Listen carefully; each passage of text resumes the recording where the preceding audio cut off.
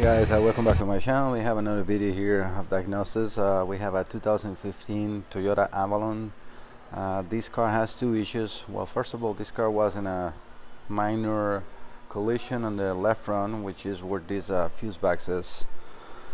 So the fuse box got replaced, the fender got replaced, and the bumper, so all that is fixed. But now we have two problems. Chicane light is on and the ABS light is on. So I went ahead and connect the scanner, read the codes, and we have this. Let me show you what I have saved in information.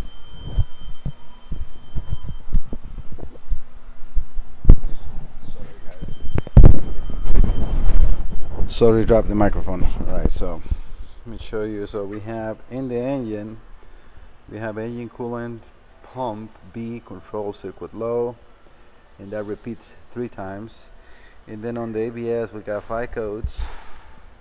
We have the brake booster pump motor on time abnormally, pump motor relay, accumulator low pressure was making a noise just with the battery connected, and linear solo valve offset learning undone. So looks like we having a problem with like powers or grounds or wiring.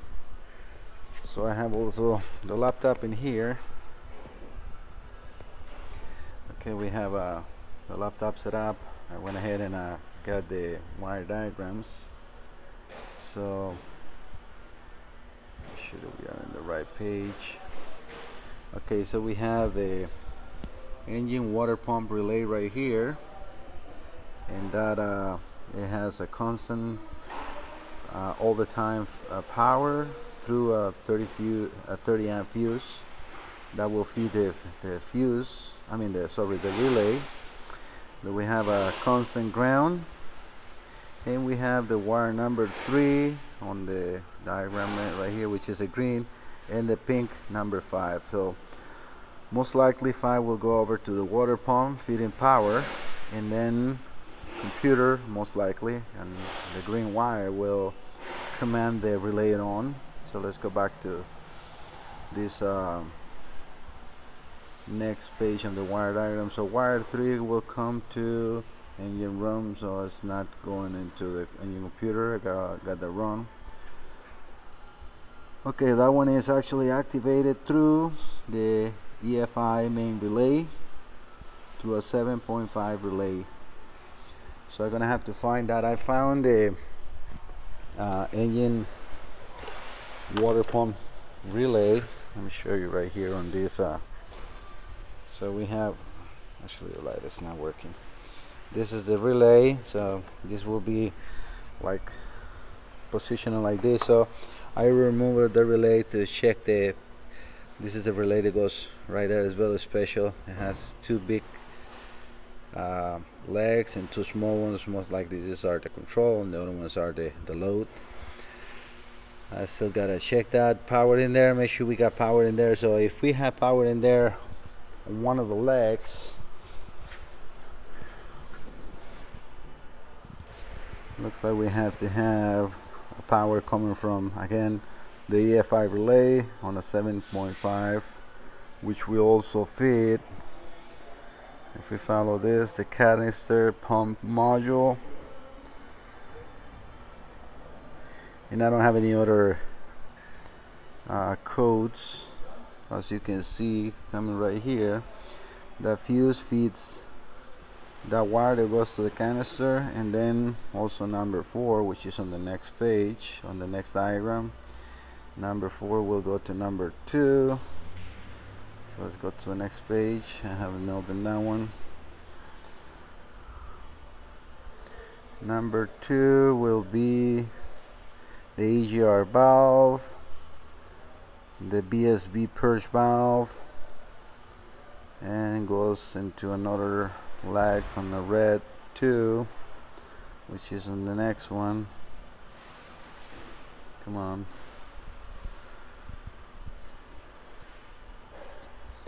Intake mass airflow meter.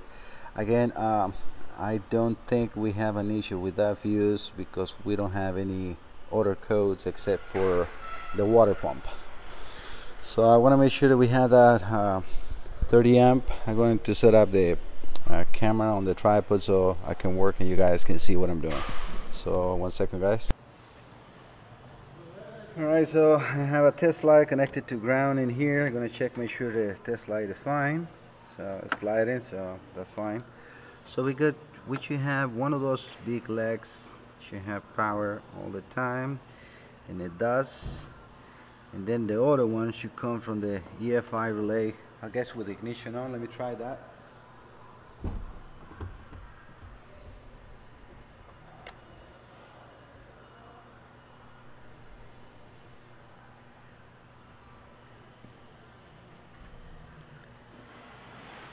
Yep, so we have the two powers are right there, so that's not an issue.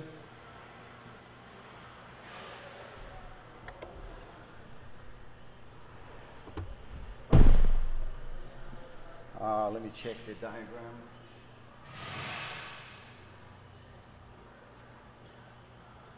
Let me get over so we can have that on the camera as well. I'm not sure if you're going to be able to see everything, but I need that diagram myself. So we have in one of the small ones which you have a steady ground. So let's switch the test light from ground to power.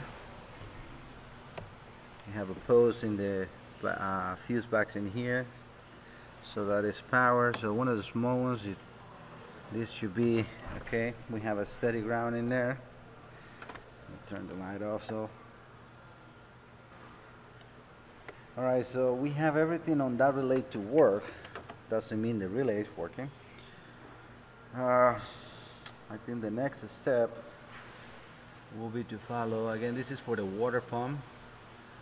So we have everything in there, which you have in the pink wire all the way to the water pump, which is on the other side. On the front of the engine, on the rear, looks like it's showing me that that's where the water pump is. So going into the other diagram, let me show this to you guys too. See there, yeah, it's a little twist, but I think you guys can get the idea. So we have that pink wire that goes to a red on the connector, so that's probably gonna help us out. We have a red, a white, sorry, it's a white with a black. No, I'm sorry, white with a black is the ground, and then the red should be the battery positive for that pump. So let me find out where that is, and I'll set the camera again. I will put the relay back in place. I will put the relay back in place and see how it goes. All right.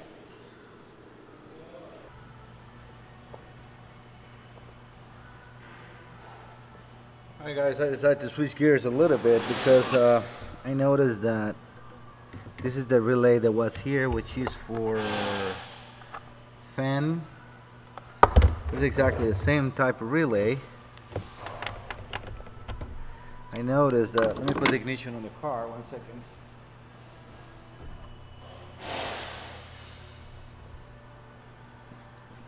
This is the one was in here.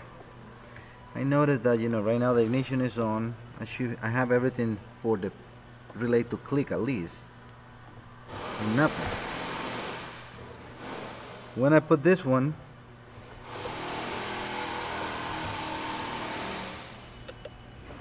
if you guys can hear it. So much noise in the shop.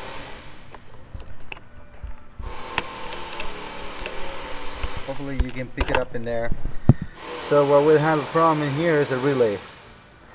So the water pump issue, I already erased the code. It has not come back. The water pump is just a damaged relay, probably part of the accident. So I'm going to order this one. I'm going to proceed right now with the brake issue and see what I can find. Let me start the video, guys. I removed the air filters, hole by 2 number 10mm. I removed the wipers, which the cowl plastic part was already removed by them. The wipers is just two 10mm bolts, and then the rest is 10mm too. I have those in here. Okay, right now I'm going to check that connector in there. Just let me get a screwdriver to remove that and make sure the ignition is not on. Okay, the ignition is not on, just, you know, as a prevention, but truly, I mean, we already got code, so it's not that we're gonna set up something new. Okay, so definitely we're going to check this upper red ones. As far as the wire diagram is calling them motor 1 and motor 2. Those are 50 amps coming straight from here. Let me show you the fuse box too. This is the cover.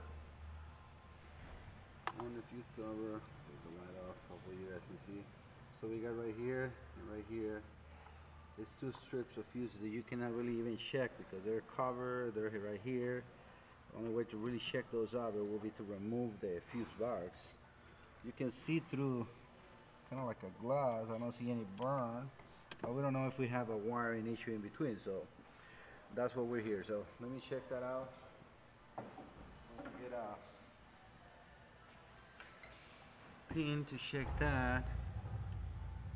Looks like, let me see the size of that.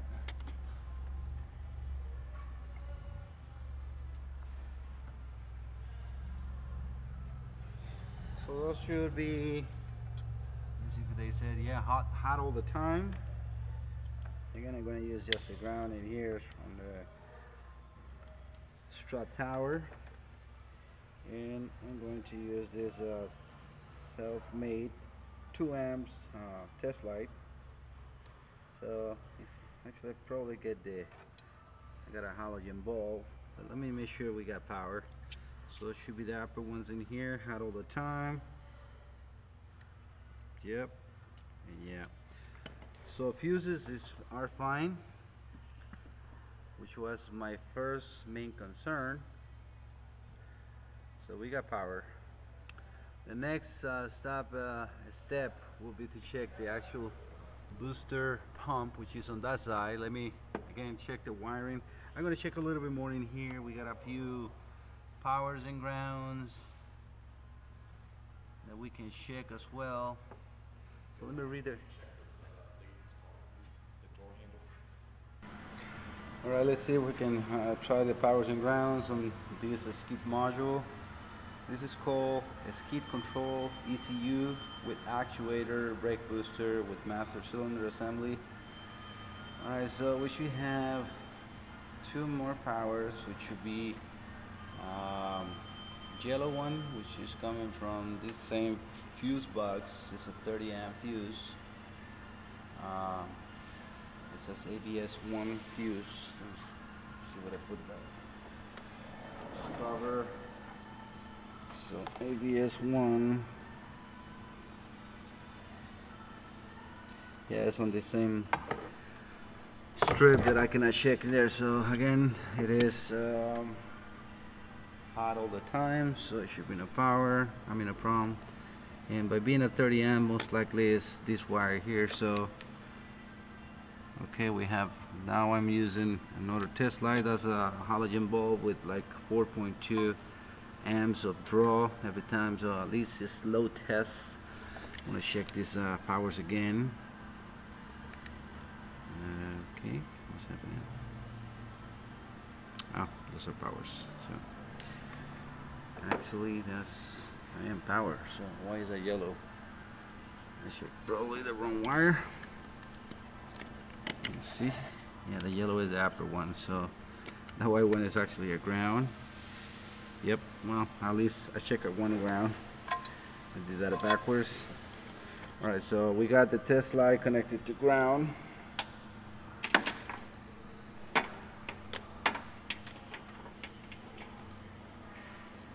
this nut out and put this where you guys can see better and I don't burn anything. Right there is the best place. I hope I didn't burn the fuse. I mean, both, this is still good. Alright, so yellow should be the upper one then. And we got power in there too.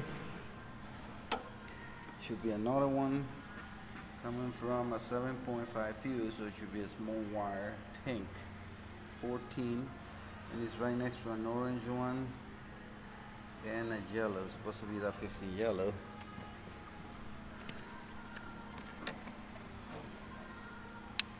An orange one and a pink.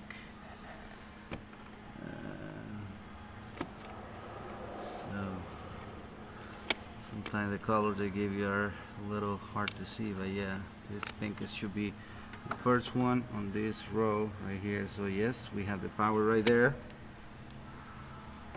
Now we have two ignition.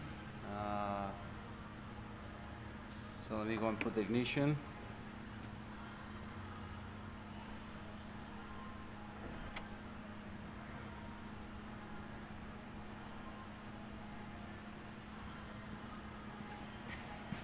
Yeah, if we set up more codes, I mean, we need to do testing. So, all right, so we have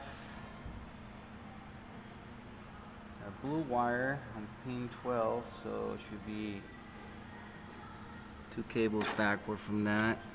Make sure I'm going the right sequence, and yes, so it will be the third pin on the upper one, so right here, and we got that power. Now one more. A light blue that is actually pin 16. If this is pin 15 on this side, so yeah, light blue on this side, so it will be the first one on the second row. And yes, we got that ignition. See one more. Let me see where that doesn't go to the module. So 1, 2. Now we check all the powers. Now let's check the grounds then. Let me now reverse this light. I'm going to take the ignition off.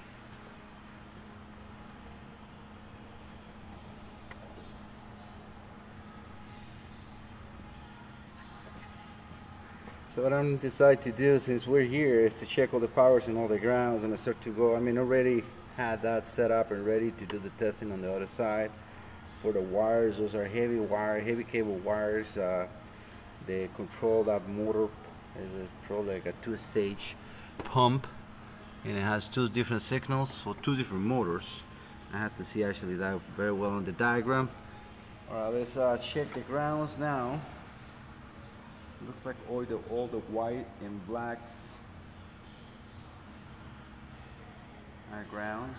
So yes, and they all meet on one spot. So that's a little bit of a, except for one.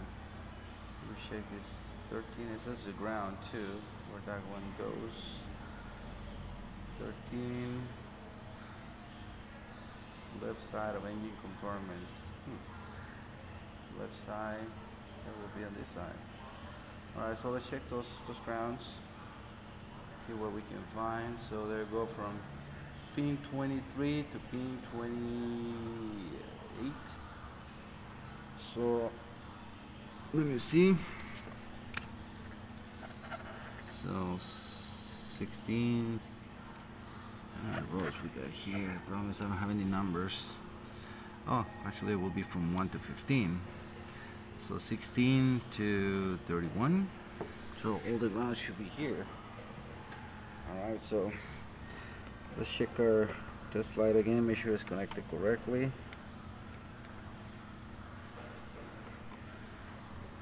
That is a little too strong for those wires, but I mean, it's not really that much. It's a 4.2 amp. I mean, we're not, testing it through the computer. It's just needing it to turn that on. So let's see, the first one will be 23.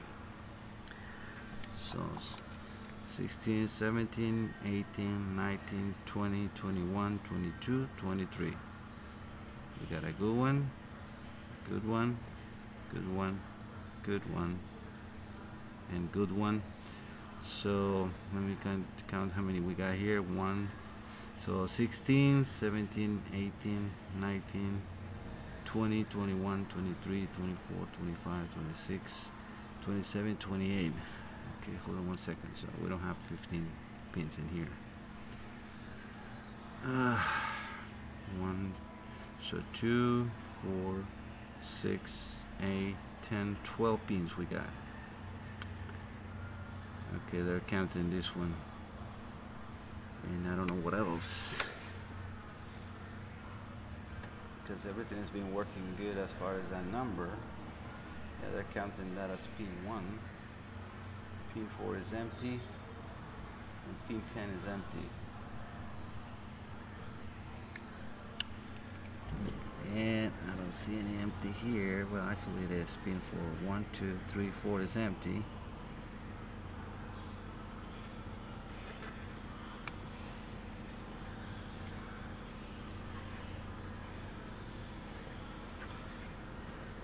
But they don't put that in here, so pin 4 is empty, pin 10 is empty, and 15 is the last one. So they start on 16, and it looks like it's ending into 28. Because I think, well, let me see, 16, yeah, 17, 18, 19, 20, 21, 22, 23, 24, 25, 26, 27. So there should be another ground here. Connected the same way. Let me check this one here. Yes. Nope. No, that is actually a black cable. And yeah, the black is the next one. So I might be counting. I'm counting something wrong. So we have all the grounds in there. And I'm load testing. Should be how many grounds? Let me see. 1, 2, 3, 4, 5, 6 grounds. So 1, 2, 3, 4, 5, 5. Let's say 6. 1, 2, 3. 1, 2, 3.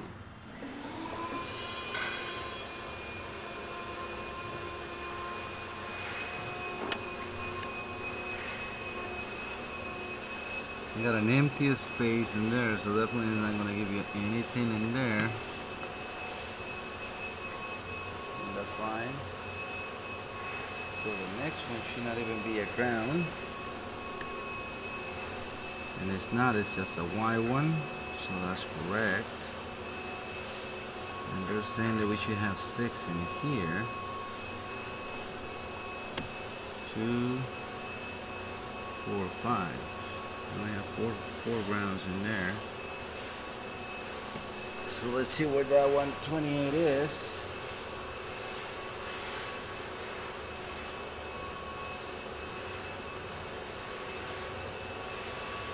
Oh, I know where that is. I'm not counting this one here. And I already checked that one. We know that it's a very good ground.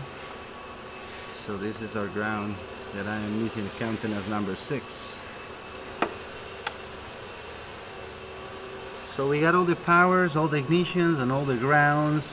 I don't have any actual damage on the module, but again, nothing either to not be or not let the booster work. It's weird code that says like a booster relay. I haven't found none relay on any of the boxes. It is for the brakes, at least, you know, it's internal here. So let me make sure the ignition is off. Actually, before I do that, I have to check those wires from here to there. So let me just make sure the ignition is off.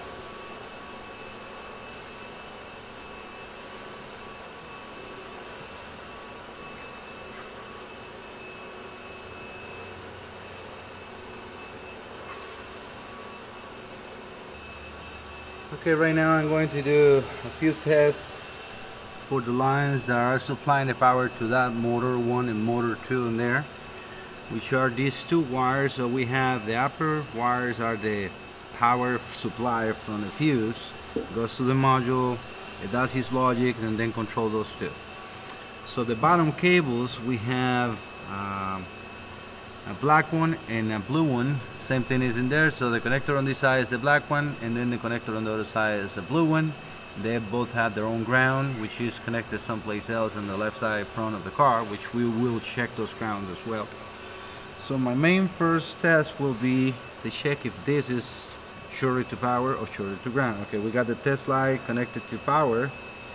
So if any of these wires is shorted to ground, it will light up and nothing. So we can do same thing.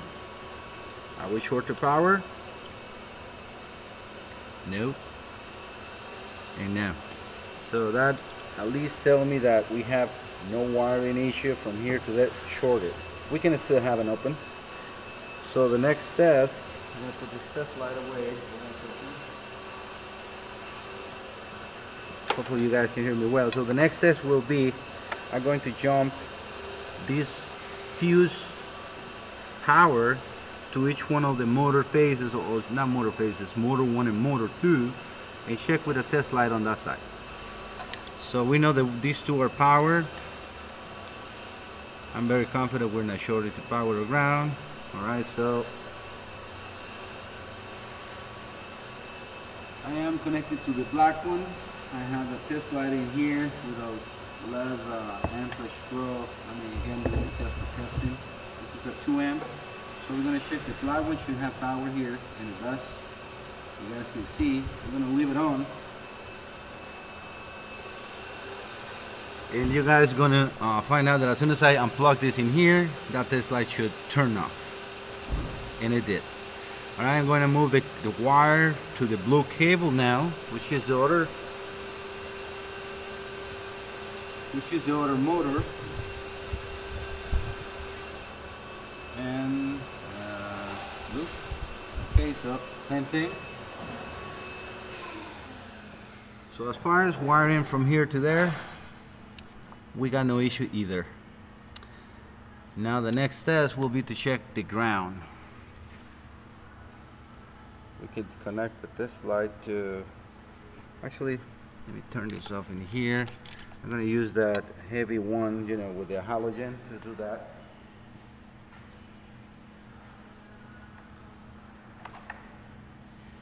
One second, guys.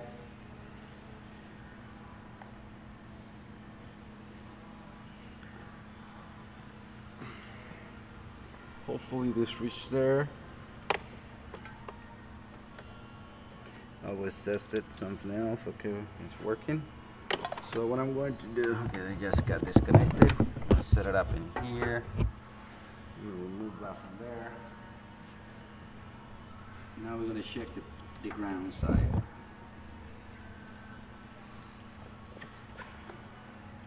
Okay, then got disconnected here. We got power. I got a ground in there. Let me check it in here. This microphone so you guys can hear me better. Alright, so that's in here. So Toyota uses a lot, I mean most since I ever know, black. So why would the black is the ground always in Toyota, but always make sure that you check your diagrams. So that is a good ground, and this is a good ground. Alright guys, so we have no wiring issue. Still we have those codes. It says, let me read it again.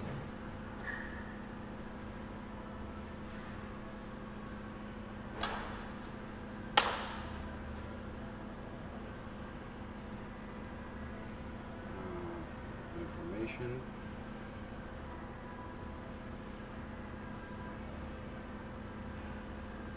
So we have the pump motor relay. The accumulator lower pressure is because they're being moving the car, so I know right now that since the pump is not working, we have no pressure in there as far as the booster. Brake booster pump motor on time abnormally long. Alright, so we have no problems with that.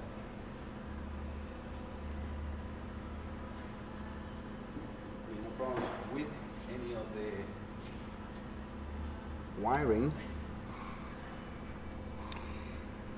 The next thing I can do is I'm gonna do that. I'm gonna use the hook. Let me stop the video and set something else in here, guys. Be right back.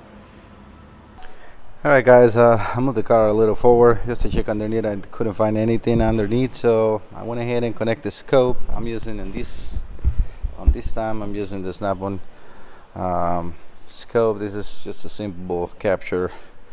So I have channel 1 connected to one of the motors and channel B onto the other motor, and with the motor connected, you can see it's going from, actually let me get out of this one. Okay, we can see that it's going from what is it, 8 volts to 10.5, 12.5 volts. So, and it's trying to cycle. And I know that probably that's a computer strategy to see if he finds the solution, or to get the code. So let me see, make sure I'm in the right module also. Yeah, okay, so we're in the brake booster. We have these codes. I think I showed it to you before. We have the brake booster, pump motor on time, abnormally low, pump motor relay, and blah blah blah. So let me show you what I did here. So again, I have the scope connected to each one of the motor lines, which is the blue and the black. Right now what I'm going to do is I'm going to connect a test light on each one of those lines to try to make the computer think that we have a motor working. So for me, what we have here is an open on the motor internals, like the commutators or whatever. So let me set that up and show you this. So again, look that we have those two. Make sure these two are going to be erased pretty much, the brake booster and the pump motor relay, if my assumption is correct, and we can make that work. Alright, so hold on one second guys to set this up. Okay, right now I got both of the test lights connected, one to each one of the motors. They supply power and ground. So we have, as you can see, switching. That is a computer strategy to check for a normal resistance and operation on the pumps. You can see in the scope that we're going on and off. So what I'm going to try to do is clear the codes, because I think that's a strategy from the computer to again do a diagnosis, and I am completely correct. So as you can see right now, the pump and the pump relay codes are completely gone. Of course, we're going to have a low pressure in the accumulator. Forget about the lower one. I created that myself, trying to to diagnose this thing. So again, this is a way of procedure that you can fake or make the computer think that we have what the computer needs. So that is definitely for sure brake booster pump problem.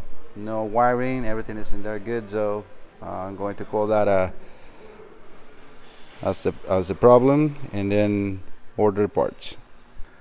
Okay, just as extra diagnosis information and procedures for you guys too, I wanted to test the resistance across the motor windings, ground and power posts of each of the motors. Then you check the resistance. I went over to Identifix and I found all the information we need regarding the code that we have.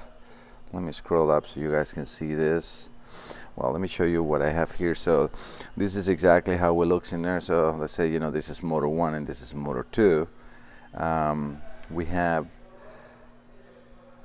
the power wire will be in this one the BM2, and in this one, which is not showing too much, this will be battery motor 1, then ground 1 and ground 2. So what they're saying in here is in between BM1 and ground 1, we should always have below 10 ohms, and that's the same thing for the other motor, BM2 to ground 2. And then in between BM1 and BM2, we should always have below 1 ohm. Alright, so that's, make sure they're not shorted together. Same thing with the grounds, ground 1 and ground 2. There is an extra wire in here, as you can notice, as number 1 in here. I'm sorry. I think that one is for troubleshooting purposes on their own computer. So again, I have this digital multimeter ready to go here. So I'm going to set up this one into ohms. Let me see what I can put this so we both can see. Turn the light on here. Yeah, that's better without the light. At least for you guys. Pin wise, I'm sorry for the shaking it and the movement. You know, I'm doing the best I can with one hand and the other one. So again, what I'm going to do is I'm going to go from these two terminals on one motor, and then the two terminals. Sorry, you're not seeing anything in there. So from these two terminals, measuring resistance on this motor, which so that's what I'm doing right now, and we have 9 mega ohms, 10 increasing. So without a doubt we have an issue here. So I'm going to connect to the other motor. You guys can see very well in there, so I'm going to leave the light on so I can see too. That's the next one. Let me see if it is okay. Now you guys can see, and in this case I'm not connected to the other one yet, so it's a little hard with one hand, guys, so bear with me.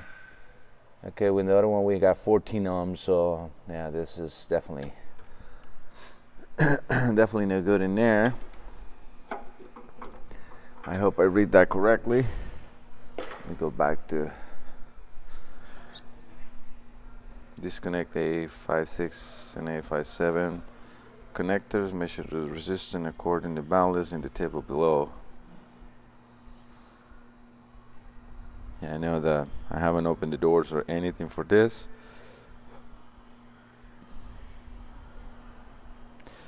And I mean, with those values, do we really want to check the resistance in between BM1 and BM2 and then ground 1 and ground 2? No, I mean, we already checked enough. We know that we have a higher resistance, so we have a problem with those two motors. The other test you can do is with of course these motors connected, you can put an end clamp, you know, by just removing one of those protections in here. You can set up an M clamp, which I think I have one handy. You can get, you know, like this one's very cheap. I got this one from Amazon. So let me turn the camera 1 second off and put this on. All right, again, I have the clamp connected into one of the signal wires. You can pick up, you know, the ground or the power, either way. So right now, with no brake apply, is off. So we have 0 resistance.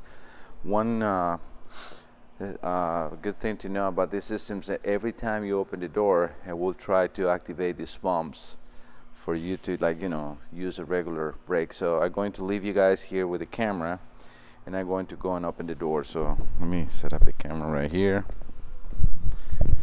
Hopefully you guys can see well. Let's see, how can I set you guys in here?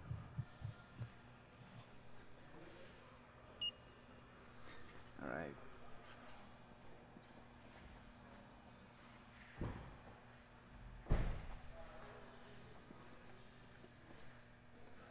So do we have any change? I don't expect to have any change because I think we have an open motor. So, but I know we have the activation because we were seeing that on the scope. So we have the power, we have the ground, which we have some amperage in there, and I know we don't have any because the pump is bad.